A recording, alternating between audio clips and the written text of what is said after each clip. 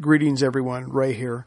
Before we start with episode 69, there's just something I wanted to point out real quick that I think will help make this episode make more sense and will be more enjoyable to listen to.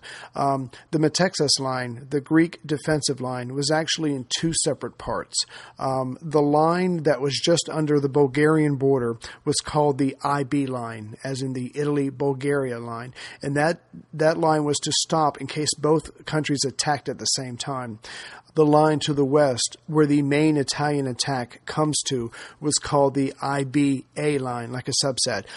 That was built after the first line that was in the east. The one on the west had semi-permanent fixtures, and so the Greeks aren't going to have as much trouble backing up when that gets breached. So just keep in mind that it's all considered the Metaxas line, but the one in the east that really doesn't get challenged because Bulgaria doesn't come in is the IB line, and the one in the west where the main action is at is called the IBA line.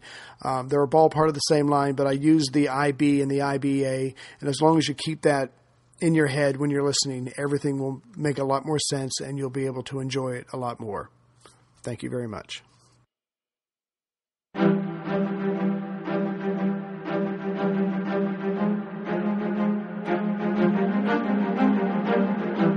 Hello, and thank you for listening to The History of World War II podcast, episode 69, Greek Fire, part 2. Emergenza G, or Contingency G, as in Greece, Italy's code name for this operation, had commenced. The rain and cloud cover initially canceled out Italy's main advantage, air power and artillery. But still, things were going well. Of course, the valley before the main offensive units was purposefully left open. And while the invaders struggled against the elements, Greek soldiers were moving back to or toward their defensive lines. General Prasca's invasion plan was thus: the Siena Division, 9,200 men and about 50 guns; the Ferrara Division, 12,785 men and 60 guns, and an auxiliary force of 3,500 Albanian volunteers; and the Centauro Division, 163 light tanks, 4,000 men, and 24 pieces of artillery and anti-aircraft weapons, all together would cross the Albanian-Greco border, head south, and make straight for the town of Kalpaki in northwest Greece. The only major obstacle before Kalpaki, besides the mountains, was the river Kalama, located about 20 miles north of the town. If the Italians could make it to the river, establish a bridgehead that would serve as a defensive line, they would dominate the area and have time to bring up their reinforcements. Once reinforced, they could push on to Kalpaki and then on to Ioannina, further south. Ioannina was the largest town in the Epirus area and served as the main Greek communication center and supply base. What's more, as Ioannina was parallel with Mount Olympus, located on the east coast, the invaders would have gone a long way to cutting the country in half. If Ioannina could be reached, the remaining path was clear. Ioannina led to Larissa, 133 miles to the east, which led to Athens, 204 miles away. Checkmate. Because Mussolini emphasized speed, General Prasca did not want this main thrust hampered on their flanks. So the Italian invasion force would be protected on its right flank along the Adriatic coast by the Littoral Group, made up of the 3rd Grenadier Regiment, 3,082 men and 4 pieces of artillery, as well as the 2nd Cavalry Regiment, 1,740 men, along with 2 mule-drawn batteries, along with 200 Albanian volunteers. Besides protecting the right flank, because no one expected heavy resistance there, the Littoral Group would continue on further south and capture the important port city of Preveza. Protecting the left flank of the main forces would be the Julia Division, with its 10,800 men, 20 pieces of artillery, and reputation for efficiency. They were to march parallel with the main invasion force and take control of the Pindus area. General Prasca, believing his own propaganda, was also ready if there was a complete breakdown of Greek morale and resistance.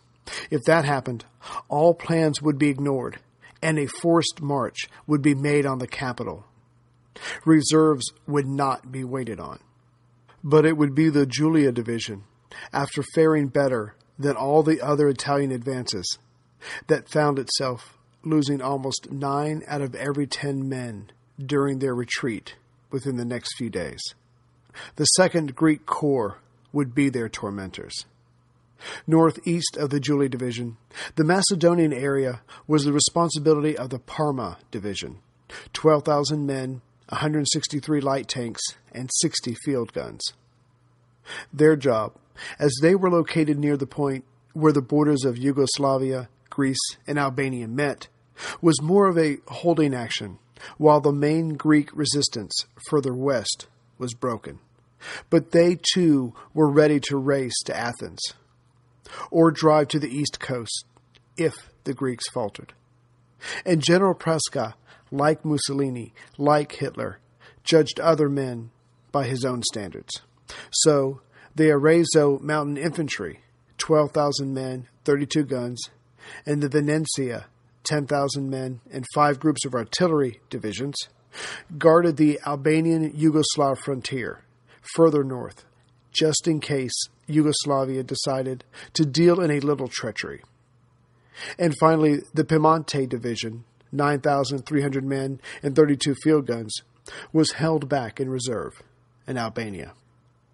As on any invasion map, the lines are clear, the responsibilities are direct. The plan, Prasca assumed, would go forward, and the enemy would do as they were predicted to, almost as if they had been given a copy of Contingency G. But the weather didn't, and by the end of the first day of fighting, the Italian infantry was moving on without their tanks, artillery, and vaunted air cover. And what they left behind wasn't Italy's best. Those tanks and artillery pieces were in North Africa, pointed at the British. However, the Italian troops were well served with the weapons on their person. They carried the Mannlicher 6.5 and the Mauser 7.92 rifles, the Hotchkiss 6.5 light machine guns, or the Schwerlose 7.92 machine guns, and Brandt mortars. And their stockpile of mortars were what the Greeks could only dream of. Still, the highly trained and motivated defenders would turn out to make far better use of what mortars they had. But this battle, just like every other battle in history, was not meant to be a fair fight. Gone were the days of chivalry and the idea that the better man would win. Taking what had worked so effectively when Albania fell, Governor-General of Albania, Francesco Iacomoni, had groups of Albanian saboteurs organized. Their job, now that hostilities had begun, was to make their way across the border, disrupt Greek communications, incite the locals to rebel against Metaxas, and attack Greek outposts. Ironically, though it probably escaped the Governor-General, the Albanians took their payment and then faded away. 5th Greek column elements were just as unsuccessful. Those designated to stir up insurrection were locked up or neutralized within hours after the war started by Maniadakis' secret police. On came the Italians, slow but steady. On, too, came the Greeks towards their defensive line, its location unknown to the invaders, mostly because the clouds and rain grounded their reconnaissance flights. The Centauro Division slugged forward. Their goal, the bridge on the Kalama River near Kalpaki. The valleys before them were quiet, so they continued on. Occasionally, gunfire burst out, somewhere else. Always somewhere else. But it never turned out to be what the Italians expected. Soon, the Greek frontier posts were reached. The invaders found food stocked away and recent newspapers lying on tables. But no Greek defenders were seen. The first day of fighting was over. The next day, October 29th, The rain continued. As the Italians of the Littoral and Siena divisions pushed on, they came across streams that were now rivers. Floating by in the rushing waters were parts of trees, dead cattle, but most importantly, pieces of bridges the Greeks destroyed. As the invaders either didn't bring or left behind bridging equipment, their advance was slowed all the more. Thus far, any fighting between the two sides was limited to skirmishing. The Italians moved forward as fast as they could, but the Greeks continued to stay just beyond their range. Also that day, the plan to take the island of Corfu was delayed, as the weather still hampered the Italian Air Force. The next day, October 30th, was no different. However, there was action of a sort in Athens. Prime Minister Metaxas met with the owners and editors of the Greek newspapers in Athens. Naturally, he wanted their help in presenting the best case possible for their beleaguered country. He then told them that he had done everything he could over the last few years to avoid war. But also, he did everything he could to prepare Greece for this same war. He then finished with, at the end of this war, though that may be far off, Britain would be on the winning side. Simply, it was Churchill's speech of June 1940 when he said, "We shall fight, if necessary, alone on our island," that convinced the Greek leader of this. But the British Prime Minister was about to disappoint Metaxas. On October 30th, Churchill told Palare, the British ambassador, to inform the Greeks that Britain did not feel obliged by the British-Franco Pact of April 1939. Simply that France of that agreement was gone. However, fortuitously, Palare stalled in delivering this deplorable message that would have crushed Greek morale, and later destroyed it altogether on Churchill's word. It was October 31st that saw the first casualty reports reach General Prasca's desk. Not that he was overly concerned, as Mussolini had ordered. Skirmishes were increasing as Prasca's men moved further south. That day, at least 3 Italian officers and 30 other men were killed in action. Finally, the weather broke on November 1st. The Italians wasted no time in sending in their bombers to support their main force pushing south, and they needed the help.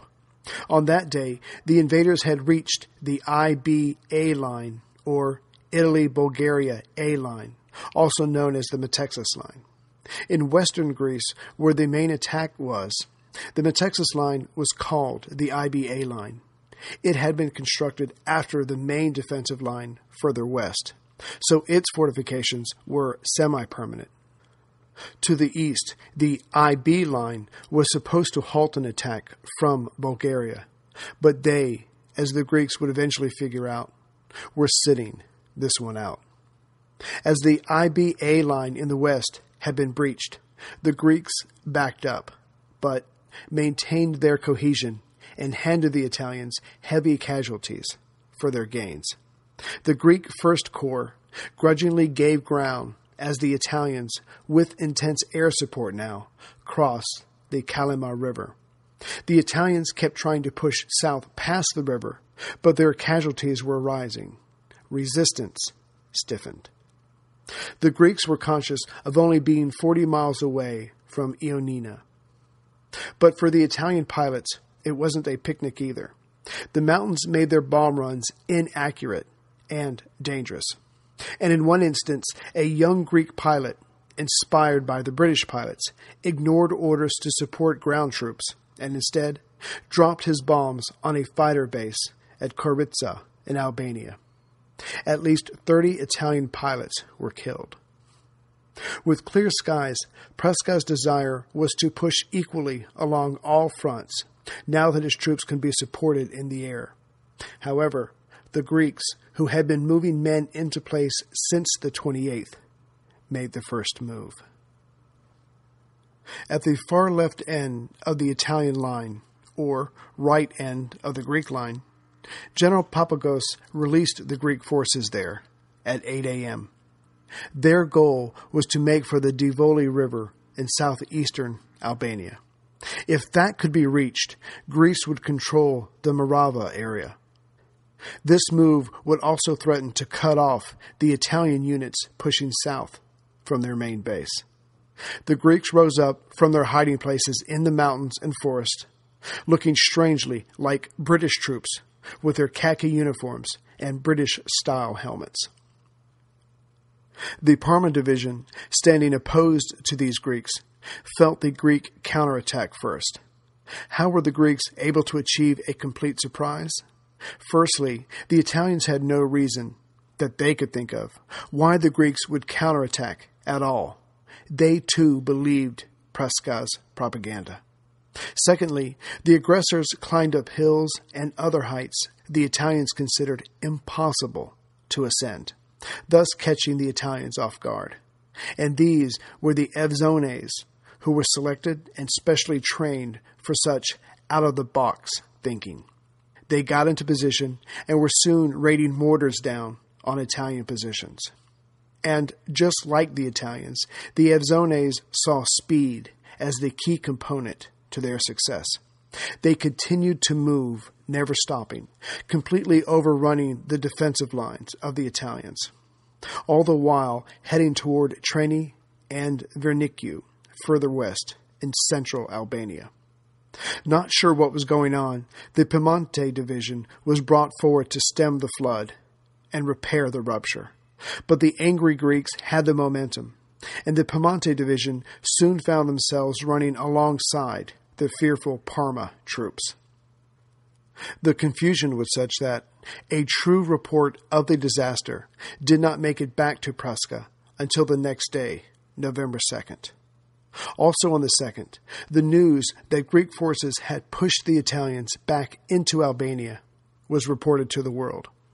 But it was hard to know what to believe, and confirmation at this point was difficult, to say the least. Also by November 2nd, British help had arrived from Egypt. The gladiator fighters from No. 13 Blenheim Squadron clashed with the Italian Air Force. Their bombers struck at Italian positions. However, all the British planes involved were older and slower models. Numbers 84 and 211 Blenheim Squadrons would come over later in the month, along with No. 80 Gladiator Squadron. Again, all inferior aircraft. But the British pilots did their best. To prove this, not one of them survived the conflict. But honestly, at no time was there a chance of Italy losing control of the air over Albania. The next day, November 3rd, the Greek counterattack continued. The men came out of their mountain hideouts and engaged the Italian divisions. As well-aimed mortars started raining down on the advanced units of the invaders, the Italians were confused by the intensity of the attack, as the Greeks had been expected to surrender any day now. Perhaps there was a breakdown in communication between the Greek frontline troops and Athens. Hi, I'm Nathaniel Lloyd, host of Historical Blindness, the podcast about historical mysteries, myths, and frauds. With so many working from home these days, we become our own taskmasters, making ourselves feel guilty about taking any time to have a bit of fun when we think we should be doing something productive. The truth is that self-care increases productivity, and taking a little break here and there to enjoy yourself can make you more focused when you return to the tasks you've set yourself. Good thing the puzzle adventure game Best Fiends is always within reach, so that you can reward yourself with some hard-earned fun. I find time to play between tasks as a palate cleanser when I need to shift gears. I'm only on level 143, but there's always so much new content, new characters, and new seasonal events. There's an endless supply of fun to inject into my day. You've earned your fun time. Go to the App Store or Google Play to download Best Fiends for free. Plus, earn even more with $5 worth of in-game rewards when you reach level 5. That's friends without the R. Best Fiends. Near the Lampishtit area, where the three borders intersect, General Jacomoni used one of his best Albanian units to disrupt the Greek artillery attack on his fellow Italians. The Greeks were dislodged from their hill, but a quick counterattack saw them recapture it. But the Albanians kept running, and all cohesiveness as a unit was undone. As other Italian forces were brought up to regain control, they tried to stop and reorganize the Albanians. However, the Albanians had no intention of stopping and started firing on the Italians. So, soon the Albanians were being hit from behind with Greek machine gun fire and mortars, and from in front by Italian artillery fire, now angry at being shot at. Combined, these attacks nearly decimated the Albanians. Out of the original 1,000, only 120 survived that day. As for the Julia Division, their job being to cover the left flank of the main attacking force, soon found themselves in an ever-increasingly troubled situation. The Greeks to their north were pushing west from western Macedonia and were soon cutting their supply line. In their front, the Greeks there engaged them only enough to stop any further advancement. But the Greeks behind them used their mobility, they were mountain cavalry, to harass and destroy the Italian troops and equipment in the rear. The advance had been checked, but neither could the Julia Division retreat. Back to the west, the main attack from the Siena, Ferrara, and Centauro divisions was also checked. No matter which way the Italians moved their men, there always seemed to be a higher point nearby. And in no time, the Greeks were there, well entrenched, and devastating the closest Italian troops with mortar attacks. The general of the 1st Greek Corps was thankful for the time Mussolini's indecisiveness gave his troops for training. In desperation, the main attack force and the Julia Division tried to link up, but the Kalama River, Greek minefields, and constant attacks kept that from happening. As the reports of the setbacks reached Rome, Mussolini raged, and Chief of Staff Baglioni couldn't help but lament the 600,000 men just recently released and sent home for the harvest. On November 5th, before the Greek counteroffensive could even be recognized for what it was, Churchill, in a secret session of the House of Commons, put some points before his audience. 1. The joint Greek agreement between France and Britain to help Greece was not useful, as France no longer existed. 2. The Greeks had been so diligent at their neutral stance that Britain really did not know their military situation or intentions. 3. Britain's priority was Egypt, as in their Mediterranean strategy. Why? This is best answered in the words of the British minister in Cairo, who said on November 13th, 1940, quote, "Just as London is the heart of the empire, so is Egypt the lungs. It wouldn't help at all to lose the UK and save Egypt. Scarcely less would it help to save Greece at the cost of losing Egypt." Unquote. No, the best that could be done for now was to send a force to Crete to allow the 5th Division there to fight on the mainland. By November 6th, it was clear to those on the ground that the initiative in this war was now with the Greeks. General Prasca decided that the Julia Division should retreat. Better to live to fight another day. But due to confusion and a breakdown in communications, the troops of Julia did not get the order until the next day. Not that it would have mattered. As they moved out, now heading north, they found substantial Greek forces blocking their way. But the fearful and enraged Italians did not have the opportunity to engage an enemy that would stand and fight. The Greeks moved constantly, always attacking the Italian column's sides and rear. It seemed that the Greek plan was to let the enemy leave, But it also seemed certain that the Greeks were intent on killing as many invaders as they could on their way out. But now, in a panic, the Italians did not move north in an organized fashion. Instead, the units disintegrated and ran for the mountains. The momentum of the main Italian attack had equally switched to the Greeks, and although they didn't have the force to push the Italians back, the Kalama River was where they were checked. Some of the Italians there panicked, threw their weapons down, and tried to swim back across the river. Their bodies were found miles downstream. The news coming out of Greece was that the Italians to the east had been pushed back into Albania. Another Italian army was retreating. The main attack was stalled. But was this all true? Could this all be true?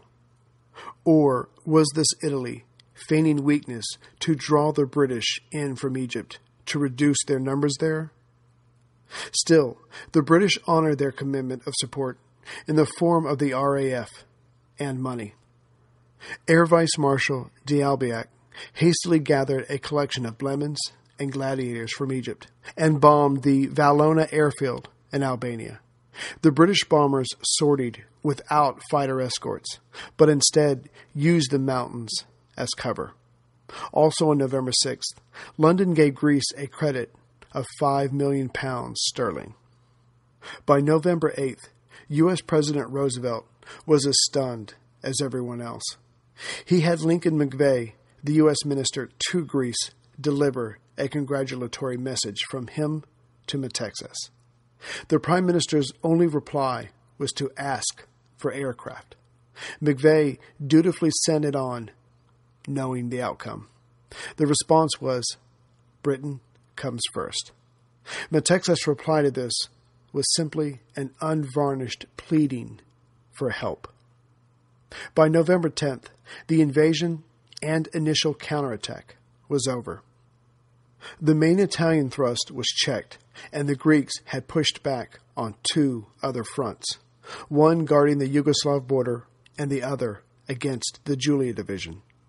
The remnants of some invading units were scurrying back north, while 3,500 Italian prisoners were taken to Athens. Who's to say which group was luckier? Leland Stowe of the Daily Telegraph wrote, quote, "Surely this Greek army today is just about the highest-spirited army in the world. Regardless of mud, rain, and snow, day after day, they march on." End quote. But the Greeks had used up the majority of supplies and resources they had. Still, those losses were partially made up from the equipment some Italian units left behind.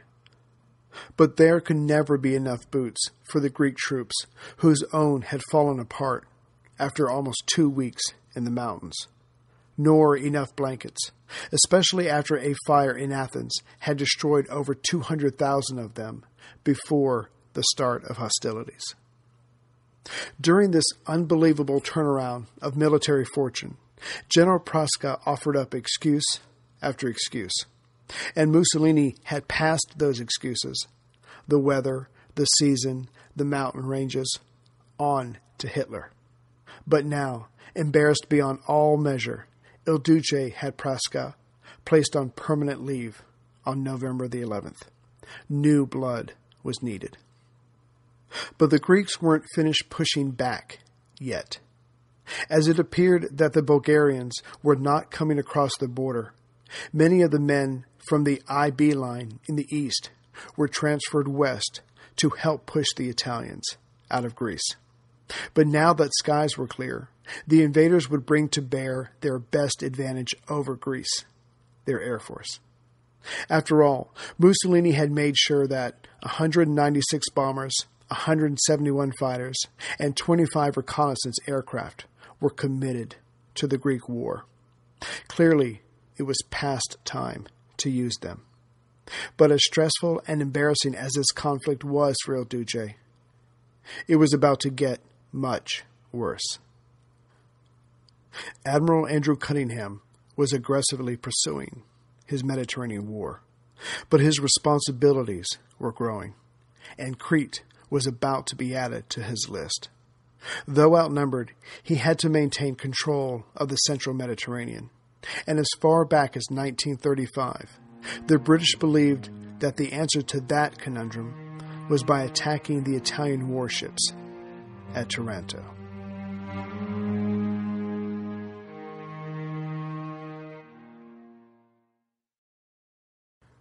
Greetings, everyone, from Central Virginia.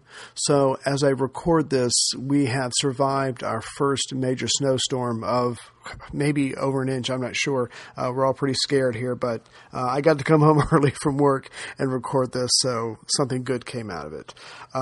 Just a couple things, and then I'll let you go. The China History podcast with Laszlo Montgomery is finally on Facebook. I've been harassing him for over a year, so he's finally on Facebook. Give him a search, find him, give him a like. I'm sure he'd really appreciate it. And again, his series on Hong Kong is really amazing. And just yesterday, I did another interview with Terry Koenig. We were on the Spectral Retrospective show. That was with Terry Koenig and Frank Todaro. We had a lot of fun, and we talked about the Nazi Bell. Was it a anti-grav propulsion system? Was it a precursor to an EMP weapon? Was it a time machine? So we talked about that and all the things we could dig up. I've done a couple shows with Terry on Paranormal A Radio. We talked about Hitler and Himmler in the past, so I'm sure you could search those. So you can find the show if you go to iTunes and you search Paranormal A Radio or Blog Talk. I'm sure you can find it, or either one of their names. And they're also going to start reposting my shows on their Saturday afternoon broadcast. So for those of you who live up Canada way, you'll get to hear some of the older episodes as they try to help me out. And I really do appreciate it. And I look forward to coming back on their show anytime they want me to. And as far as the tour is looking good. I've been speaking with my rep with Educational Services, and we're going to talk details tomorrow. So it looks like we're going to give it another try. So for everyone who sent in an email, I've got all those. I'm ready to send them on so you can get some information. Again, if you're keenly interested in a tour this year, just send me an email, ray@worldwar2podcast.net. I'll send it on, and we will get you the details as soon as we can. So hopefully this is going to work this time. I really want to get over there and see these sites. It means more to me than I can possibly say, and hopefully it's going to happen this time. Before I get to the last part, the donations, I want to make a major announcement that I've been threatening or promising to do for the last 7 or 8 episodes. Starting sometime in February, I'm not sure when because I'm still working out the technical details of which you know that I'm challenged. I am going to start offering up membership episodes. Now, before I start getting death threats through the email, please know that the History of World War II podcast is not going to change one tiny little bit. I'm going to bring you the episodes as fast as I can with as much detail as I can. Absolutely nothing is going to change. But it's occurred to me that as I look back, I turn around and I look back at all these books covering some of the stories behind the main story of World War II, and we've already passed by them.